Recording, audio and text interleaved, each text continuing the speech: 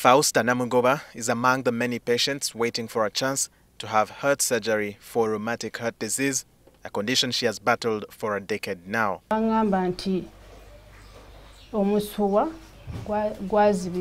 She was told the Uganda Heart Institute has the ability to operate on her, but she's constrained by finances.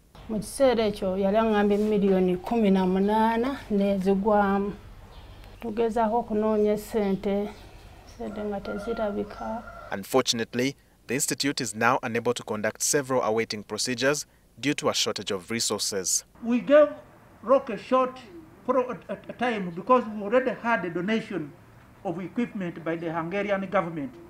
So the Ugandan side was supposed to complete the construction and the Hungarian government does the equipping. And as we talk, Rocco failed to do that bit, and it is now a matter of courts. We had already lined up children, we had already lined up, we have not been able to achieve it. However, cardiovascular diseases are a growing problem in Uganda with a prevalence of 25%.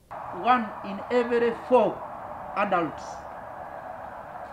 has hypertension, which is a quarter of the adult population, both in the rural and the urban setting, is already a candidate for heart disease. The State Minister for Health in charge of primary health care, Margaret Muhanga, says government is now prioritizing research in this field.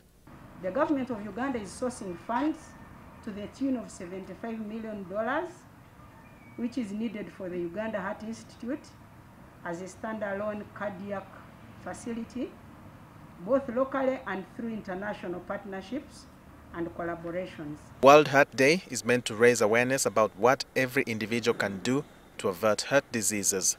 Some of the key preventive measures include regular exercising, good dietary habits, controlled consumption of alcohol and smoking.